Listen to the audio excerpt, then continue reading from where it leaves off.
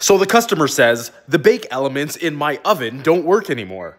So I gotta make sure they're not lying. So the first thing I'm gonna do is turn it on and I'm gonna attempt to burn my hand. And no hand was burnt in the process, so they are not lying. Let's pop open the back cover and let's see what we're working with. Now I've got my K-Wheats clamp meter, and that's right, you can buy that in the description, check below. What we're gonna do is check for resistance in the upper and lower baking element. We want to see some ohms of resistance, and in this case, we've got 19.8 ohms of resistance. I also checked the bottom element, so both are good. We also need to check the power coming in. On one leg, we've got 120 volts, and on the second leg, we've got 120 volts. That's a total of 240. Bingo, that's what we need.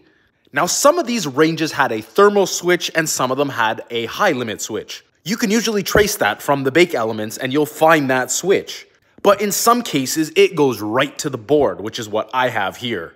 I suspect the relay has gone bad. That relay bridges the power for the bake elements.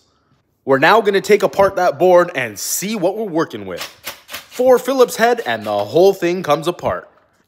Take out the board from the plastic shroud, and now it's the moment of truth.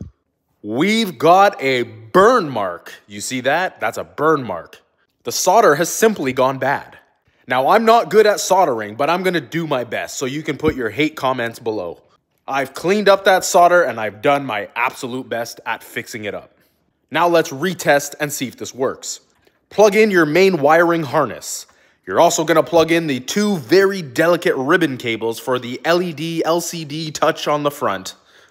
And then you've got the power wires that bridge the signal so that the bake elements can turn on.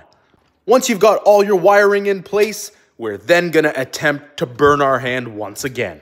Except this time, we're going to see if the element turns red before you burn your hand. And just like that, bam, we are red, and red means hot. So all we have to do is fix the solder, and boom, that's a wrap.